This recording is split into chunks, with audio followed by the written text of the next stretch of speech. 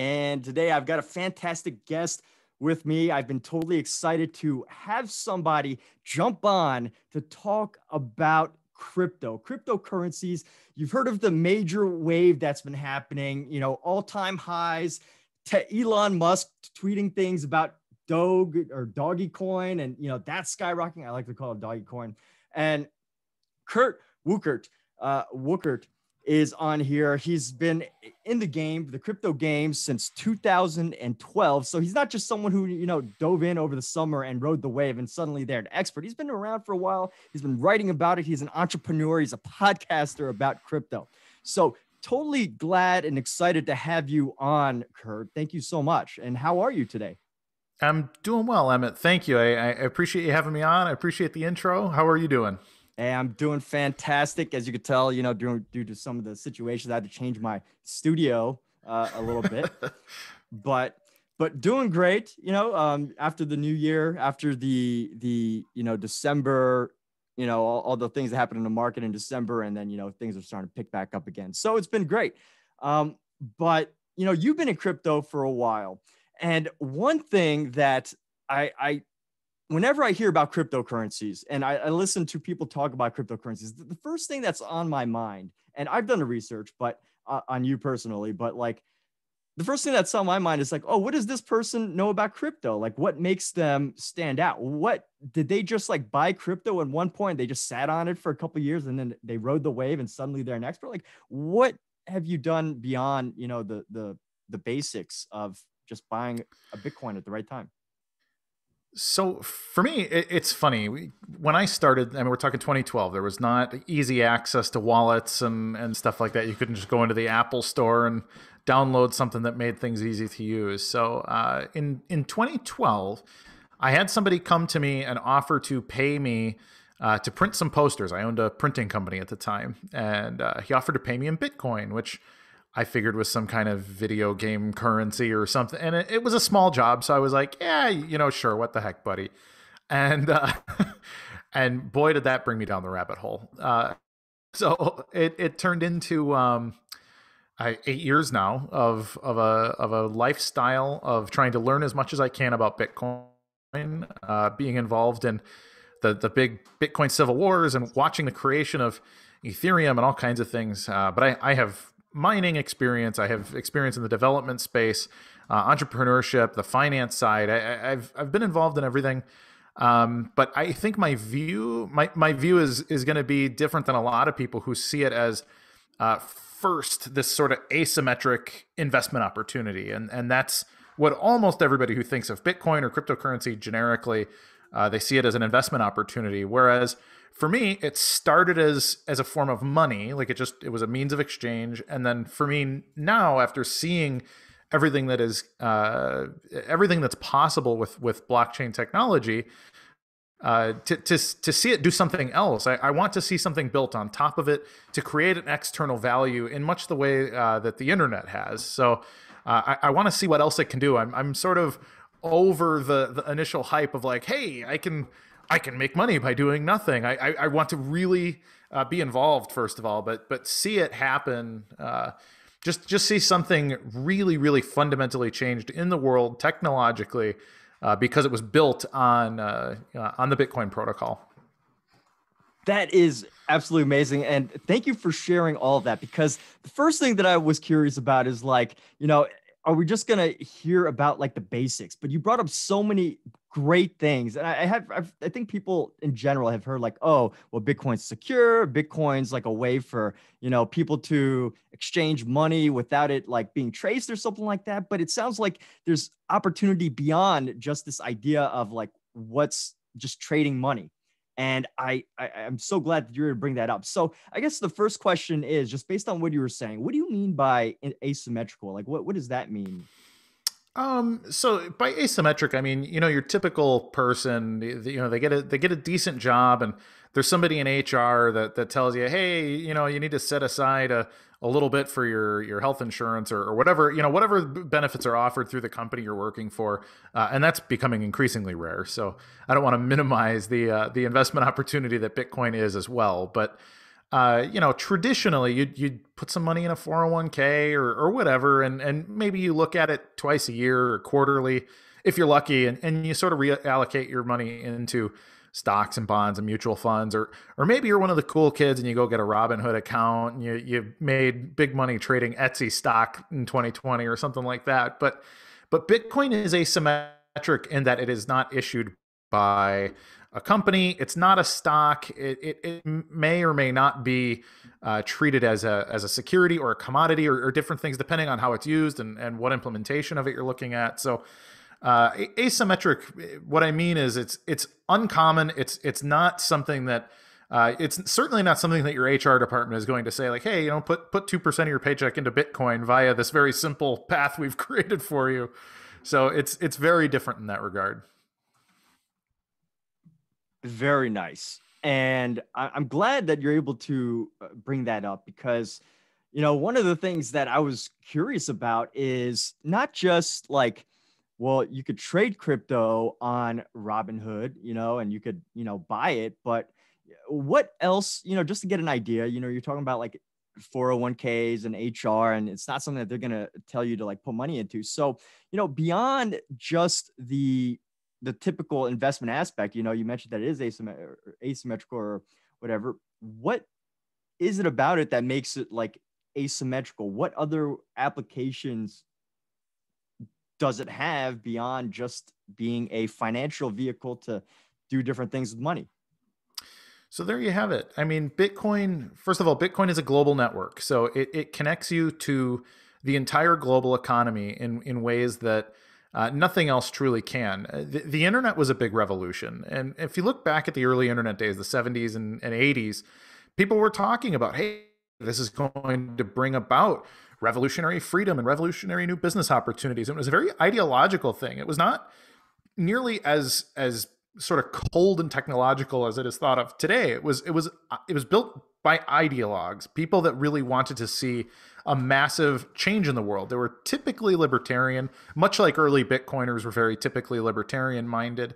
And they would look at the opportunity to say, okay, if we can create access to global markets in ways that didn't exist before, then we're going to disrupt old business models and we're going to create things that couldn't exist before this technology. And Bitcoin, in my opinion, really is that Internet 2.0 situation. There are people in the world that today do not have access to identity solutions or banking solutions or the global economy at all. Bitcoin was designed to give those people a tool. And, we don't know how many, first of all, billions of people would be world-class entrepreneurs if only they had the opportunity to connect to the rest of the world. But they were unfortunate in that they were born in places where that opportunity was too infeasible for them. They're stuck living a rural, agrarian, or nomadic lifestyle, and it's frankly unfair. And Bitcoin disrupts the bigness of the world, that disconnectedness. So as an asymmetric opportunity, it really gets no more asymmetric than that. You're basically saying that the son of a goat herder today could be a global tech entrepreneur by the time he comes to the middle of his working years, simply because of the existence of this new technology. And that's why it's so crucial. It's why I'm such a big advocate for it. That's fantastic. And it sounds like there's so much potential of it being applied in other ways. Now, here's the other question. I understood what you meant, or at least, I was able to grasp a little bit of what you were saying about how this idea of how other countries, people in other countries don't have access, to things we take for granted, like, Bank of America, Wells Fargo, all those big banks, Citibank, whatever, and the technology that they have, the financial security that they offer. So, on one hand, how does the goat herder access the power of Bitcoin? I mean, don't they still need internet and some type of security to access it? For the time being, some of that stuff really needs to be fleshed out. And, that's one of the things that's sort of a midterm goal in the space. And it's one of the things that I think is being ignored, actually, that really shouldn't be. And we have this massive bull cycle that's happening right now, and it has first world, middle class and wealthy people very excited because they're their $10,000 a year ago is worth, I don't even know, $100,000 today, depending on what you bought. So it's hard to have that conversation and say, hey, by the way, maybe your profits could be rolled into creating infrastructure in emerging markets to create these opportunities. But in many ways, Bitcoin is actually a really simple technology, and people really misunderstand. It's complicated in an economic sense. There's sort of some philosophical and economic complication to how it's used and what makes it function. But from a tech standpoint, it's actually very simple. So there are a lot of situations where you can use cell phones, for example, which is very common in the developing world. While you may not have high-speed internet, almost everybody actually carries around simple smartphones. So that closes the gap on a large portion of the developing world that would not typically be streaming high-speed video, but they do have the ability to send SMS texts and some of the mobile internet. So with that, very small, I mean, a Bitcoin transaction is 250 kilobytes of data. So if you can broadcast that much data from your cell phone, you can interact with the Bitcoin network. And that's a really crucial thing to understand, that there does still need to be some infrastructure developed to make that ubiquitous and simple, but it's not that difficult of a problem to solve if you have the motivation to solve it. Somebody just has to sort of get the cojones together to jump into that market. Yeah, and we definitely see things in that area with I don't know if Square is exactly the example of doing something like that, but I have heard about things like that. And what I can really appreciate about what you're saying is this idea of the vision of the big picture of like Bitcoin or the cryptocurrency space is all of that, while the smaller, I guess the basic money stuff is just a thing, but like there's a bigger part of it. So, thank you for sharing that example. And in light of, Elon Musk doing a recent tweet and just following that doggy coin, I don't even know how I call it doggy because it's DOGE, but I would call it Doge. I think typically it's Doge, but oh, okay. Who knows? Oh yeah, Doge. Yeah, sure. Okay, cool. So like, are all cryptocurrencies equal? Like not financial. Okay, go ahead. It sounds like you got it. But by no means. In fact, so I'm a big fan of the Bitcoin protocol. So if you roll everything back and you look at the development of blockchain technology and where it comes from, you can tie everything back to the Bitcoin white paper as the first successful implementation of this protocol, of this time stamping database technology that everybody calls blockchain today. But the bits and pieces of it actually go much further back. They're very simple things that were pieced together by Satoshi Nakamoto. And it was created and launched with what's called a Turing-complete scripting stack. So it's a really complicated way of saying it's a computer. It can deploy complex virtual machines and applications built on top of it. Now, people don't realize this because the most popular implementation of the Bitcoin protocol is actually BTC, Bitcoin Core, the one that just hit $40,000 today. And over the last 12 years, it has had most of that stuff has been deprecated from its ability. So BTC can't do those things, but this is why Ethereum was created, for example, to reintroduce that technology in 2015.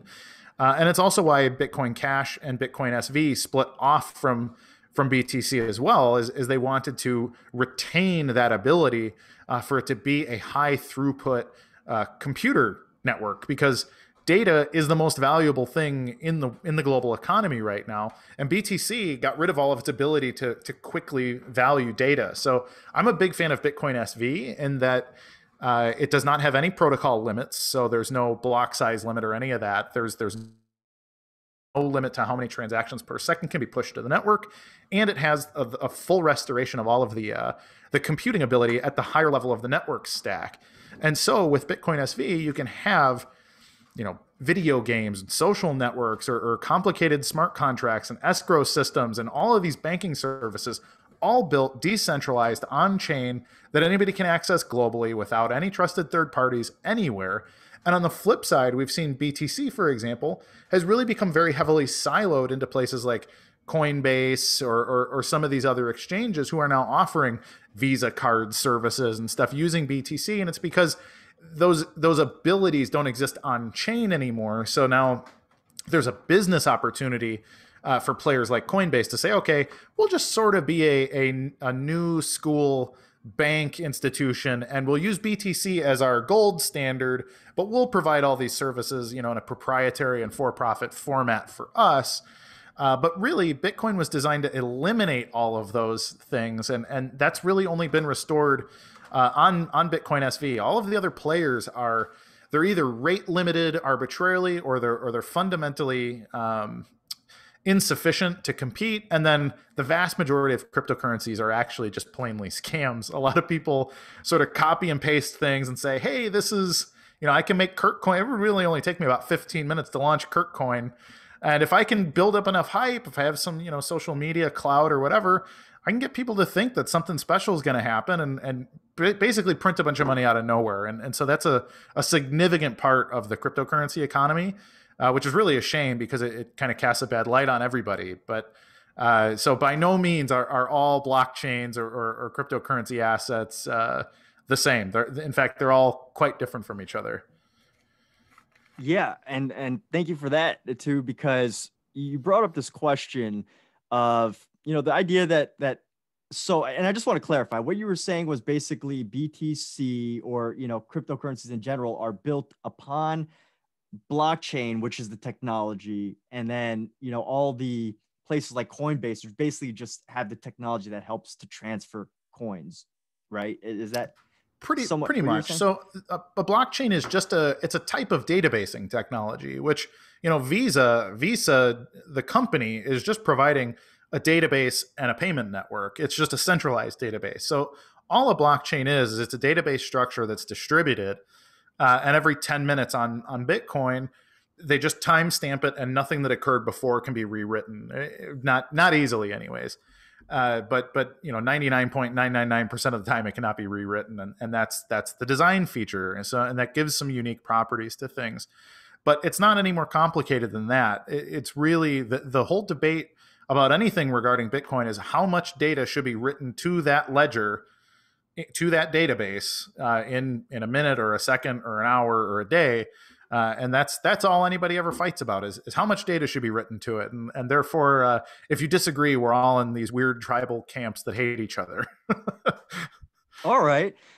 And you definitely, I mean, from my perspective, I mean, you've moved into like the very technical elements. And I imagine, people that are in that field, more advanced, like that do the mining and all that, discuss that data element. But just for anybody, for example, myself, that might be lost in this idea of how do I get Bitcoin off of Coinbase? Because I wouldn't know where to pick it up. I mean, I know I could go to the bank and pick up a couple dollars, but if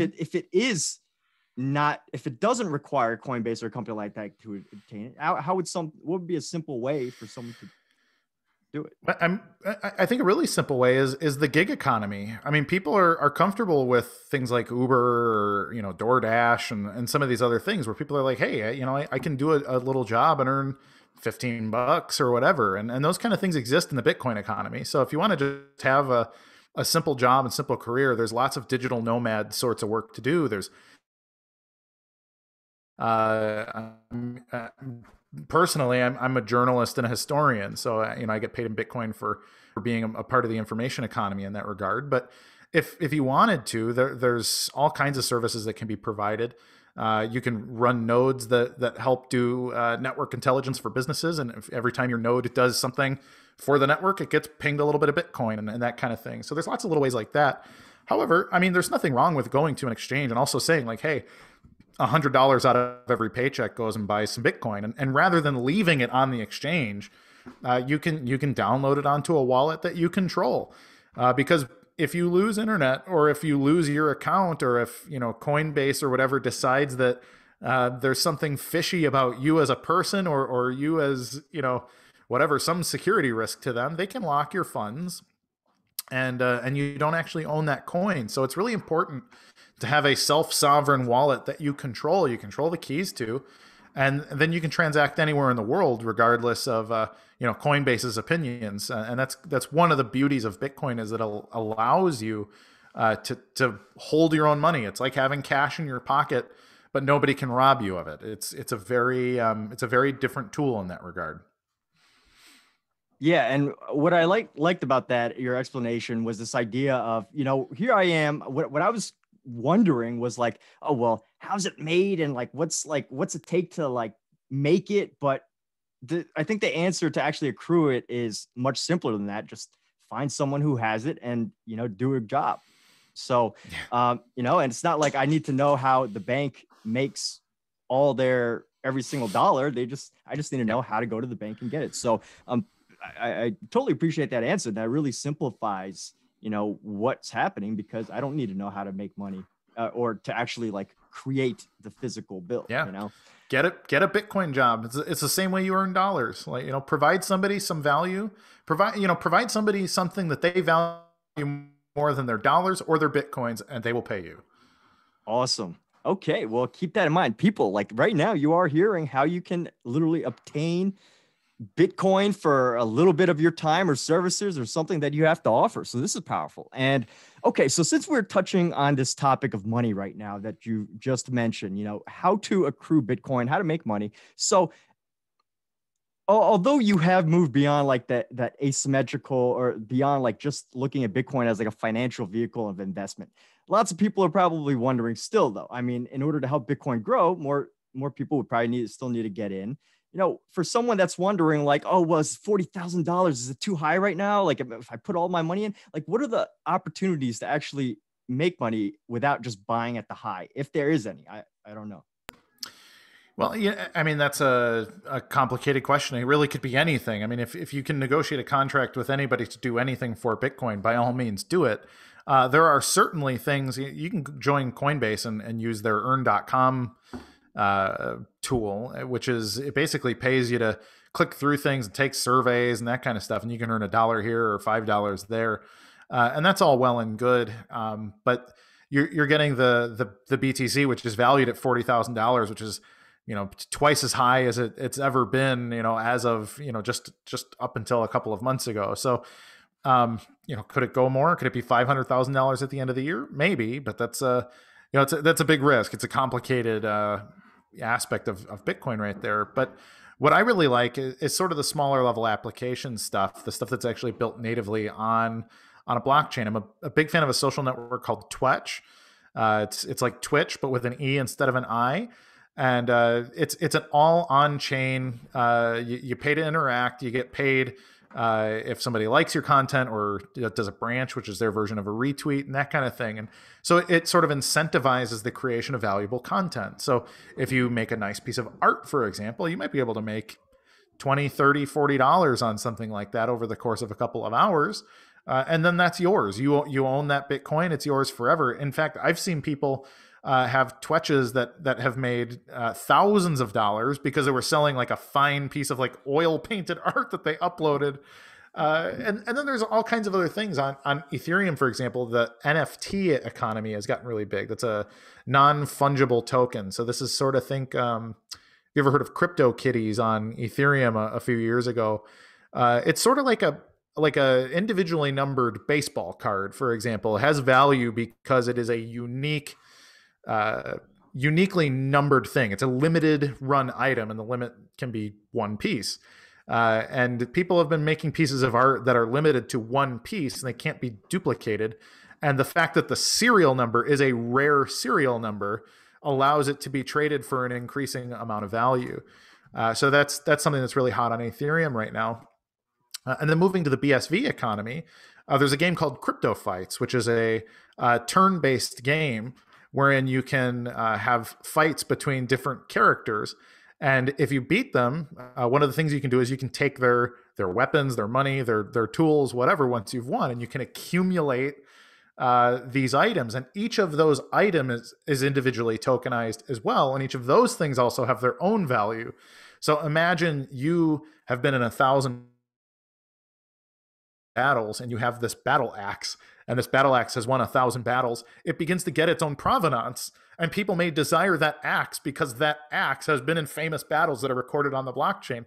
Well, that axe begins to accrue its own unique value, just like a piece of sports memorabilia or something would in the real world. So These are some of the ways that you can start to use the blockchain to value things other than the coin itself. You can start to value things on top of the blockchain that really were not able to be valued easily otherwise. And these markets are emerging, but I see them exploding over the next couple of years. Yeah. And what I'm really hearing in that area, and maybe those are just a few key examples of what you're sharing, but what I'm taking away is that people that are using blockchain technology and trying to apply it in new ways, or maybe a little bit more innovative in their, if they compared to if they were just creating a regular game, which it sounds like, as things start to pick up more, there's just so much more potential there. And you mentioned quite a few things there, which are pretty exciting. The whole thing about Twitch, which I've never heard of, and I spend a lot of time on the internet. I haven't heard of NFT or the battle game, which crypto fights. Yep. Crypto fights. Okay, I'm gonna be putting that stuff in the description, and because that's amazing. So those are some great ways to just get started and get a job that pays Bitcoin and play these games and things like that. So even looking at what those possibilities are, what would you say?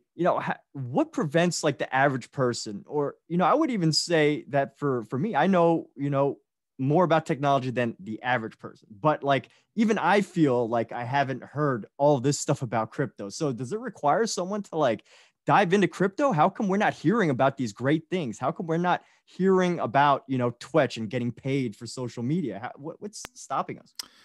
I don't want to be conspiratorial, but I think a lot of these things are so disruptive to the centralized economy that at a fundamental level, I'm talking about the ownership of a battle axe as if, who's actually threatened by that from a business standpoint, right? But there are a lot of companies. You think about how many billions of dollars go into the development of centralized video games. I mean, some of these things have bigger budgets than Hollywood movies today. Spend years in development.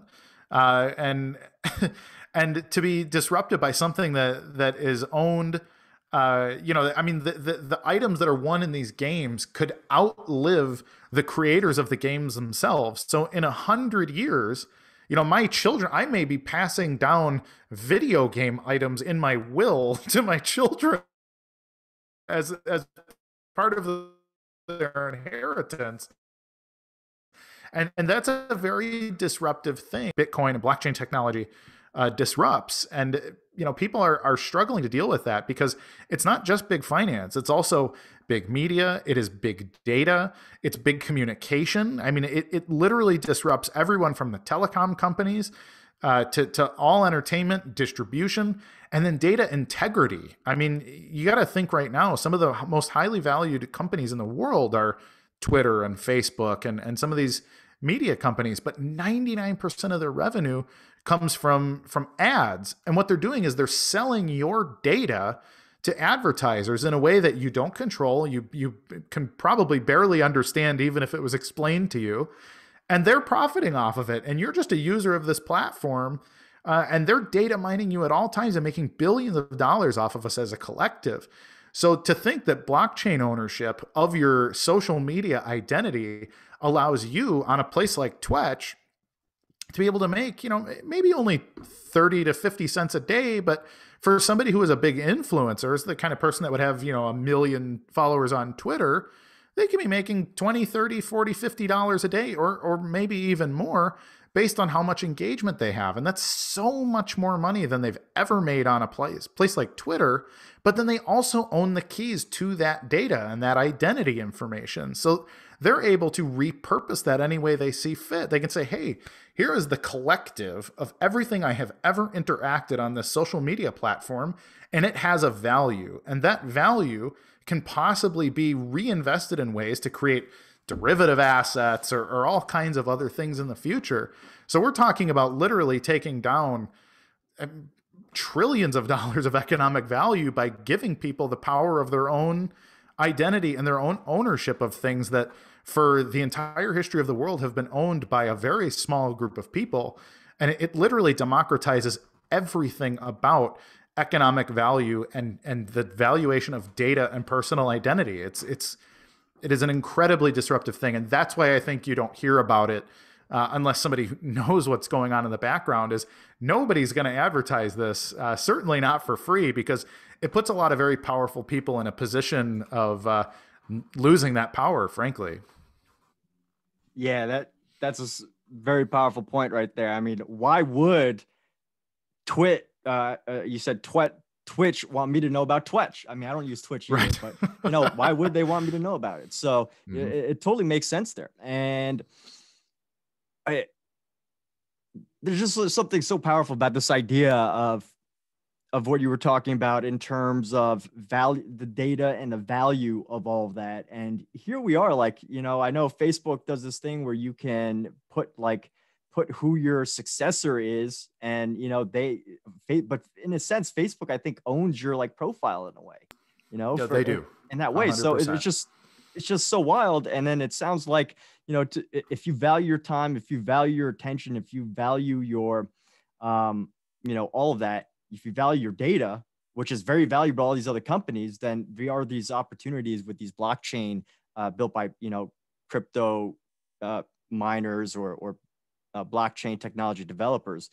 So thank you for sharing that. And in terms of the actual, buying and, selling of products, I mean, there's the digital stuff. And I guess most of the things that we end up buying are probably relatively, well, I'm not going to say most of them are digital, but like, where does it go? What companies would you look for if you were, I know Amazon tried to do crypto for a little while, or BTC, I don't know if they still do, but where else would we go and look for if we wanted to, live our life with just crypto? Do we have to transfer it to cash every single time, or?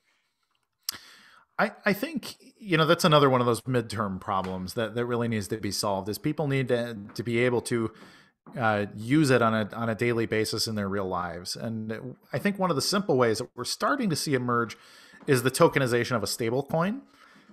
USDC and Tether are really common. Unfortunately, they're really only being used for trading on places like Binance. So they're still not really bridging their way out into the real economy. But this is why I think it's crucial to have one blockchain that kind of handles absolutely everything, and anything that's derived from it should be built upon that single global chain, much the same way as the internet. You don't want to connect to one version of the internet for gaming and then another version of the internet for doing business. That doesn't really make any sense. That would cause more problems than it solves. So I'm a big believer in having a single scalable blockchain. As far as I'm aware, the only one that is capable of that is Bitcoin SV, which is why I'm an advocate for it. But on top of that, you could be building tokenized derivative assets of fiat currency or anything else. If you wanted to right now, if you wanted to really live the Bitcoin lifestyle and never convert to fiat currency and all of that kind of stuff, there are a few hot spots around the world. One of them is actually New Hampshire. So if you're in the Portsmouth area, the couple of towns around Portsmouth, there's a project called the Free State Project. It was a bunch of libertarians have moved over to this area over the last 20 years to establish a place that has very limited government and a high level of libertarian ideology. And one of the things that has gone with that is the creation of a lot of stores that accept Bitcoin and do business locally with each other. So it's very typical to walk into a store in Portsmouth, New Hampshire, and have the option to pay for everything with Bitcoin. And then there are also companies that own payment processors. I'm friends with the owners of AnyPay that have developed a point of sale system that most people use in town. And you can go from the hot dog stand to the coffee shop to clothing. And, they're all talking about, oh, I got my suits tailored in Bitcoin. And then the tailor came back and they bought some merchandise from us. They own a store in town too. So, these kind of things, somebody just has to have the sort of the business sense, but also the cultural sense to say like, hey, we're a Bitcoin accepting merchant, and by all means, come pay with Bitcoin, maybe offer a 5% discount or something like that. Like really signal that, hey, my business would desire to have Bitcoin more than it would desire to have fiat currency. And so we're willing to give you a discount if you're willing to pay. And so there are some pockets like that. There's a few more of them around the world, but a lot of people have really gotten lost in the pure investment thesis of Bitcoin.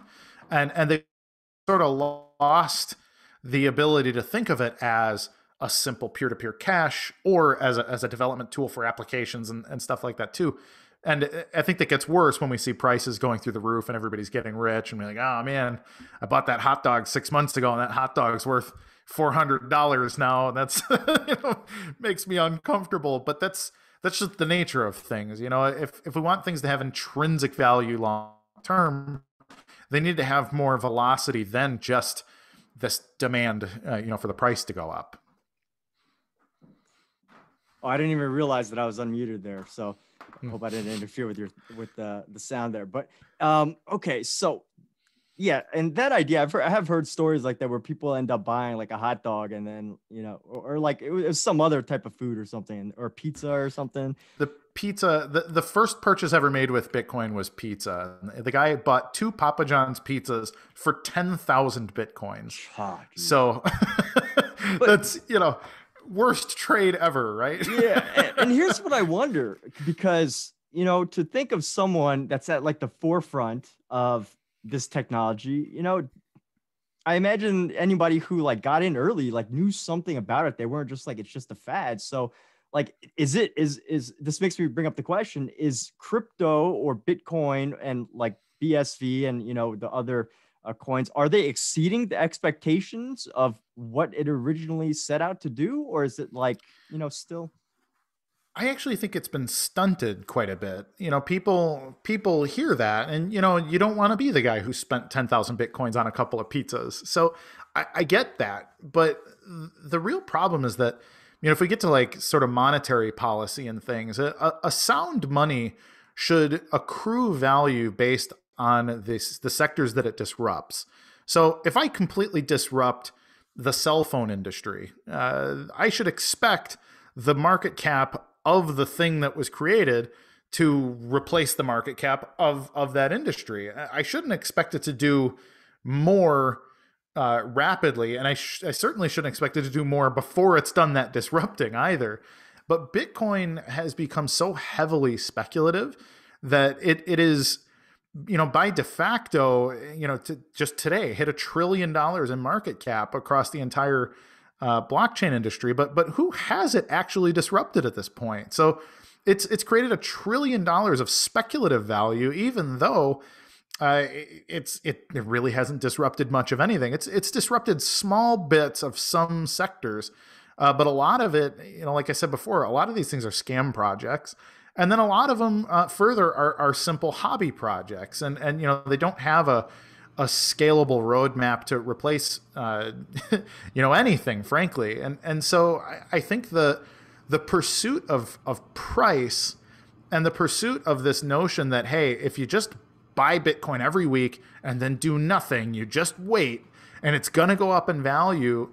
I mean, that becomes a Ponzi scheme at that point. And that's a really dangerous thing for it to continue to accrue value without also accruing disruption of other spaces. And that's the really dangerous part. And it's why we've seen a lack of adoption in business, because these businesses, they receive a little bit of Bitcoin and then they look at the price history and then they do the same thing. They're like, well, I don't want to spend any Bitcoin to deploy an application and hope that people use it.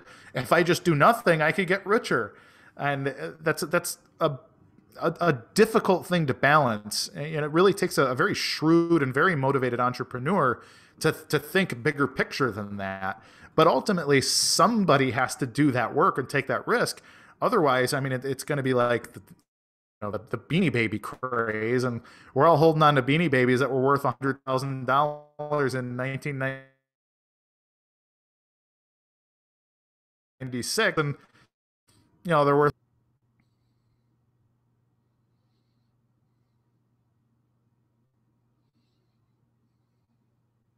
You're muted. Got a little disconnected. Okay, we got cut off at the Beanie Babies in 1996. It sounded like you had some great stuff there. Yeah, so if your Beanie Babies were $100,000 in 1996, they're worth $2 or $3 a piece today, and that's not what we want. We want Bitcoin to be something that's around for generations, and for that to be the case, it needs to actually be useful to people, or else it will just be an exploding speculative bubble, like many other things were over time. Yeah. And I never even considered this idea of, because all I hear is, oh, Bitcoin's going to go hit 100,000, Bitcoin's going to hit 100, like a million or whatever. So I haven't really heard that perspective of this speculative idea that has prevented, these big people from jumping in. And that makes me, before I even jumped on this podcast, I was wondering, what your answer to the idea of like, Charlie Munger or Warren Buffett saying, oh, Bitcoin's silly. And, in a way you kind of answered that because, at this point, it does seem very speculative. But, with a lot of potential based on the technology that's built on. So, Thanks for answering that question without me even asking it. For sure. All right. And with that said, I mean, it's tough to stop the craze with so much momentum right now. What would you say is like a solution? Do we just give it time, or is it just people feeling comfortable using Bitcoin, or what would you say is like a thing that we can do? More than anything, I often say that business always wins eventually, and I think we need intrepid, aggressive, visionary entrepreneurs. You get a guy like Henry Ford is famous for saying that if I asked my customers what they wanted, they would have asked for a faster horse. And you know what? A lot of businesses in the very early 1900s would have focused on building really great horseshoes, and they could have made a lot of money doing that. But Henry Ford decided, you know what? I am going to make cars efficient, and I am going to make them affordable, and that's how I'm going to make my money. But it took a very long time, and it took a lot of investment capital to be able to create not the automobile, but the process by which the automobile is manufactured efficiently made it cheap enough for everybody to buy a Ford vehicle. And that's why Ford is one of the biggest brands in the world. And we need people to do the same thing with Bitcoin. People keep thinking in the old world mode of, hey, what can I do with this technology? And well, the easy thing to do is what was done with, penny stocks in the 90s or real estate investment scams or all these things. There are very fast ways to make money by being a little bit dishonest in the Bitcoin economy. And in some ways being extremely dishonest and frankly criminal in the Bitcoin economy. And so people do that. But what we need is for there to be a new class of truly the great entrepreneurs. You think back to the Andrew Carnegies and the Rockefellers and these people who came together and said, okay, you make steel, I'm going to make railroads, and you make steam engines, and we are going to build a new economy that's going to change the face of the world over the next generation. And we're at the cusp of that. And some of those entrepreneurs are alive today that are going to do this with Bitcoin, but we haven't seen the explosion yet. We're at the very early stages of watching these things get set up. But we're talking about the data economy. Data is money. Data is the most valuable commodity in the history of the world. And Bitcoin gives us the ability to value it and revalue it and instantly sell it and trade it and use it in ways that we cannot even imagine today. And so to just say, well, holding my Bitcoin is going to make me rich, like it might, but the people that are going to be just unfathomably rich are the people that are going to create the economy that allows you to transact in your own identity data over the next generation of business. Dude, that was awe-inspiring. Seriously, like I'm just like, whoa, this sounds so freaking cool. Okay. And like one final question to wrap this up. And I obviously, to be an innovator, the answers always aren't there. Like with your Henry Ford example. But just looking at what you were saying about these businesses, so like what does it mean to create that business? Does it mean like just to create another company and then use Bitcoin as the sole thing? Or is there like something else that maybe not the specific product, but like how do you start to grasp your head around that? How can you start thinking in a Bitcoin friendly business way? I think people need to get more comfortable, first of all, with profit seeking. I think a lot of people they treat it like it's a dirty word. And we've seen a lot of entrepreneurs, the Jack Dorseys of the world. I mean, the guy's a multi-billionaire, but he's very uncomfortable with profit seeking. And the reason for that is because the way he's making money is that he's selling other people's data. He's taking away people's sovereignty over their own identity on the internet, and people want their identity to be on the internet. So he's basically enslaving the thing they value most and putting it in his own pocket. And people do it voluntarily, but at the same time, they're earning nothing from it. People have this immense anxiety from social media and things. And so I think people need to, first of all, get comfortable with being a profit maker, but you need to be doing it in such a way that is giving back sovereignty to those people and creating these opportunities for people to reclaim these things that they've lost over the last 20 years of Silicon Valley funded siloed technology solutions, and saying, hey, open protocols on a data layer that allows you to own your own identity makes it that all of the global economy can reconnect in such a way that allows us to all get wealthier together, to create wealth that did not exist before, and to ultimately use that single source, that single blockchain network, which I believe should be Bitcoin SV, to use it to connect everything. So Bitcoin should be the data processor. It should be the engine of all of these other things. Virtual machines built upon it should be serving high-speed data, and there should be GPU-related miners that are creating proof of work to tell people, hey, this information is better than that information. And, like, rather than having advertisers mine you and pick your brain and, try to sell you a pair of pants that, they want you to buy, it should all be handled at the Bitcoin level, so that you're only being advertised things that you care to be advertised about, and you retain that ownership. But really everything, truly everything, should connect back to Bitcoin, so we can stop giving power to all these people who frankly don't deserve it and give it back to people so they can benefit. Wow. And that is great too. Like, just this idea of taking that control of your identity, because when I'm thinking about all the things that I put online, the Facebook, every single like retail store that I have an account with, who owns my like that? And that's a serious question that I think most of us don't consider. And we are at a time right now, and this is based on what I've taken away from what you said, is that we are in this time right now where, we've been trained over the past couple of decades to give our data away and, want that like attention or whatever, but there's a way to take control of it through blockchain, through, getting back our identity and using those tools that you mentioned. So, wow, so many great ideas. And I can only imagine how informative your podcast is, and the articles that you write. So what are the best ways to, learn more about your projects, your thoughts, your ideas around crypto, and go more in depth? Sure. So there's a few places. My main gig right now, I am the chief Bitcoin historian at a company called CoinGeek. It's a journalism company, so you can find me at coingeek.com. You can search my name, find my articles. I write a few things a week. We are in the process of establishing a new podcast at CoinGeek as well, but it hasn't launched yet. It is in the works. We hope to have it launched this month. And then I'm partnered at a company called Crypto Traders, and we've been doing that for about 3 years now. We actually teach fundamental and technical analysis for trading and portfolio management.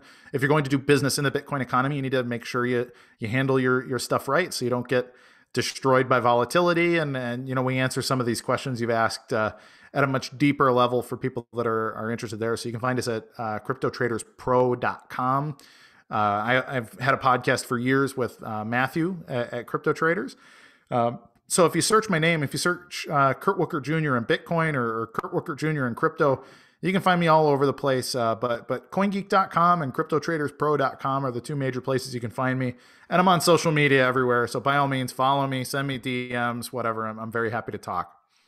Yeah. And I can vouch for that, because I can say so many thank yous to jumping on and talking about cryptos in this way, because, based on my experience, just looking it up, it's like, you hear the basics, but this has gone beyond, the basics, and really looking at the big picture of what the potential is, and what I think not just the daily traders are doing, but, what the thinkers, and the creators of the crypto and the blockchain world are doing. So thanks so much for sharing that insight, Kurt, and thank you so much for being on here, and have a wonderful day, everybody. Check out the information in the description to find out more about Kurt and his projects.